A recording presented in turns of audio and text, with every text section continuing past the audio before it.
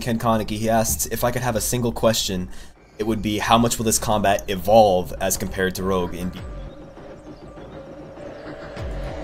Well,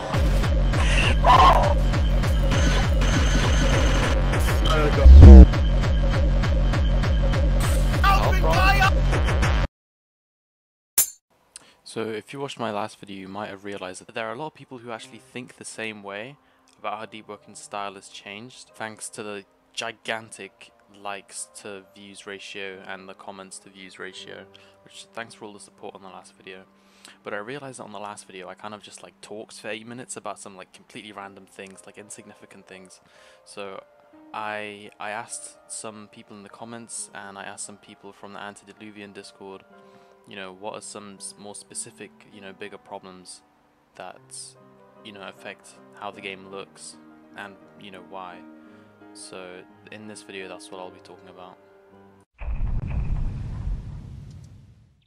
So the first thing is Deepwoken's design and update philosophy. Now, I'm someone who stands by the saying of show and don't tell in video games. How do we know most of the lore in Deepwoken? Well, it's reading. You sit and read. You read books. The world doesn't really tell you anything. Realistically, if there wasn't the books and the developers telling us half the lore randomly in the Discord, if you went around the world of Deepwoken, to be honest, it's a game with islands. You know, it doesn't really show you anything apart from, you know, NPC dialogues and stuff, but that's still reading. The game doesn't show. It just tells you now.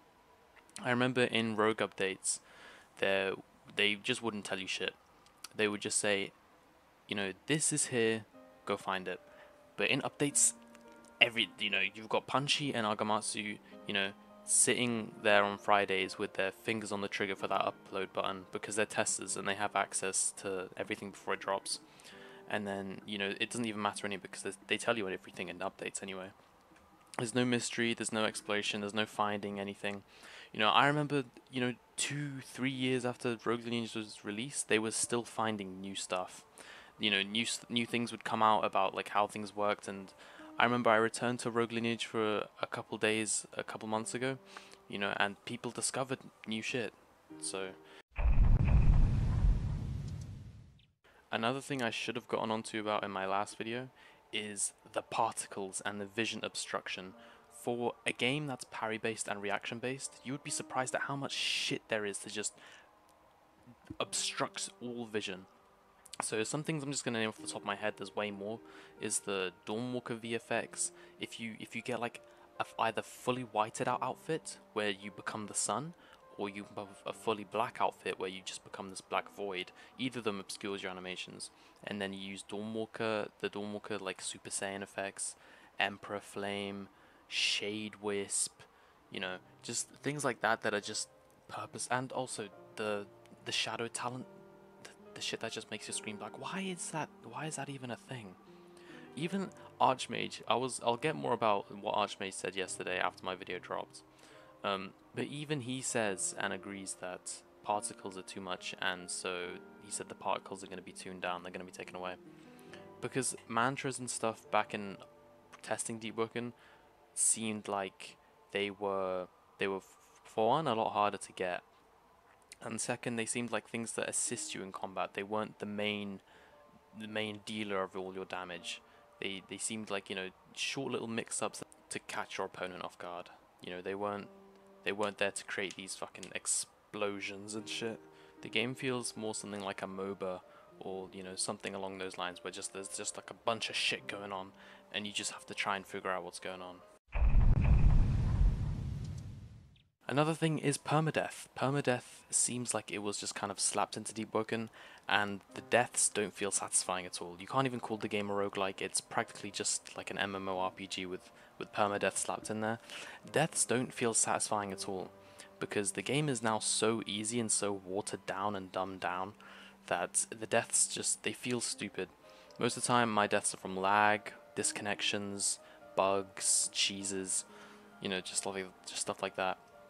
So deaths just feel unsatisfying, and it's more like something a chore rather than, you know, something that you learn from. Unless you're like a new player, a couple hours in, then I guess you're, you know, I died to that shotgun, that's my fault. But deaths, they just, they don't serve any purpose anymore. The next thing is focus being taken away from Overworld.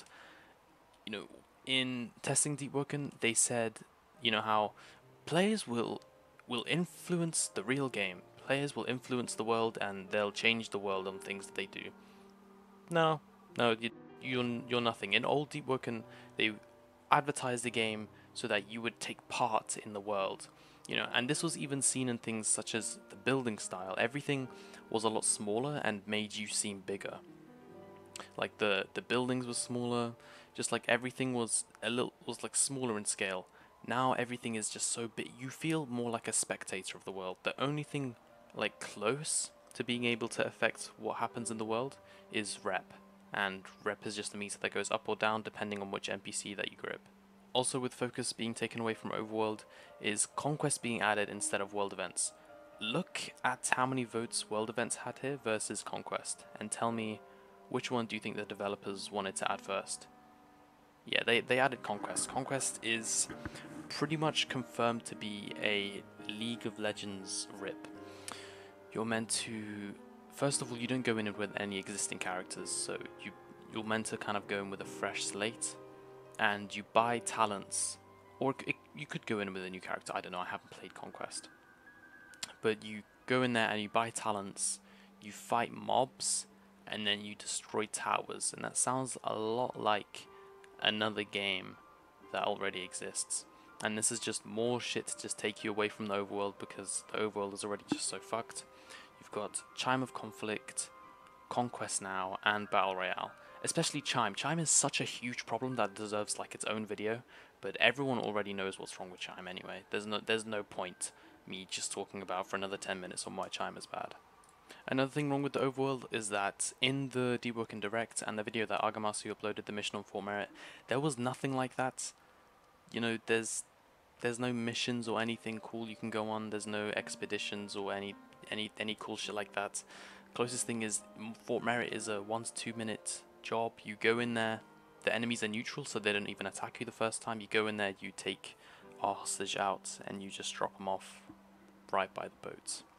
Making things more instant. I get that this is quality of life, but it still takes away from the overworld. Things like Duke, Layer 2, Ferryman just makes the world feel more empty than it does already.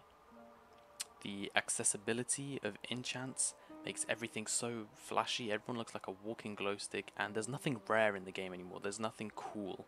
I remember when, you know, first month or two of Deepwoken, the Crypt Blade as a weapon was so rare that it was a myth. You know, people in my friend group would talk about the Crypt Blade, and we didn't even know if it was real because we'd never seen one, and we'd seen like maybe one screenshot of it. Shit like that just doesn't exist anymore. Everything is so easy to get. And Chime Elo takes away the focus of the game, away from exploration and more into the min-maxing or metamancing. Of course, like, there's always been metamancing before, but ever since that Chime Elo came out, it makes build making a lot more toxic, makes the community a lot more toxic, and just makes the game, you see the same copy-paste builds over and over and over again. Credit to Quicken for dropping these suggestions by. Another thing that I mentioned in my last video but didn't really go too detailed into is how the mantras are changing. I know I mentioned how a lot of the mantras that are being added nowadays kind of look like they're from like a Roblox anime game or some kind of other Chinese gacha game, which I mentioned, like something like Genshin Impact. So if you just look at this clip here, things like Flaming Scourge, and everyone looks like a walking glow stick. Ever since they made enchants more like ever since they made enchants free to get, is that everyone just looks like a fucking glow stick. What can we do, or what is going to be done? I already put the screenshot of Arch saying that they're going to tune down the effects, and yesterday he also said, which is quite promising, he did say that they might release an older version of the game, or let us access it. Which I feel like if it dropped, then we would play it for a bit and realize, you know, this game also has flaws. but you know, just like Deepwoken today. But it would be really cool to experience all Deepwoken. I myself have dabbled in building on Roblox Studio before, and I'll display one of the places that I built. This is meant to be like some kind of underground sunken city or something, but this is the kind of style that I feel like that I wanted to try recreate, that I felt like Deepwoken has lost over time. You know, if I saw this place, I'm a little biased of course, but if I saw this place, yeah, I'd want to explore. If apart from Archmage saying that they're gonna tune some stuff down, I doubt they're gonna do anything. The devs have completely changed their minds and philosophy. They don't like how the old game looks anymore. So some games that you can play or wait for. Lore Game. Lore Game is a game that's been out for a very long time. It's very good. I highly recommend it. It's one of my favorite games ever. It's a really good game. There's so much exploration and secrets. You know, it's got that clunky, rigid combat that the old Deepwoken style has. There's billions of secrets and there's multiple layers of the world to explore. Antediluvian, I already spoke about this game in my last video. You know, from the sneak peeks that we've been shown, it looks to be a very promising, dark, unforgiving game, and inspired by the likes of things like Fear and Hunger, and also Made in Abyss, which is what Deepwoken was originally mostly inspired by. Just from the sneaks, it looks really promising, and I'd highly recommend that you join the Discord down below to check it out. And the next game that I was also recommended that I've been seeing around is Linvale.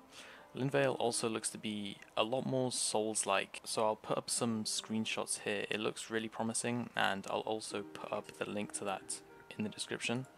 Another game, Xcry. Xcry also keeps that style, but it looks more combat heavy, more PvP focused. But I've also seen some PvE from the game, so that also looks really promising. Those are some games that you can play or wait for in general, whilst if you're missing that old style. And that should be it. I think that's all I'm gonna talk about on this topic. There shouldn't be a part 3. I've covered a lot of things, and you're free to discuss and argue in the comments like you did in the last video. Goodbye.